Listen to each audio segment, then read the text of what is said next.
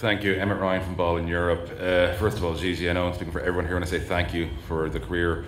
For yourself, like, what did it feel like out there just that last time playing basketball? Like, and do you have any regrets about retiring?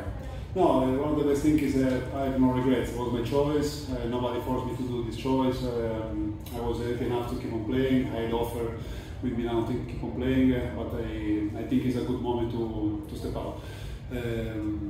So nothing. That's why I also feel grateful, because not many players could decide when to go out, and to do it at this age with the national team. Being captain is an honor, so I feel lucky, and I feel also very good with myself. And this is, I think, maybe the most important thing when you finish to play.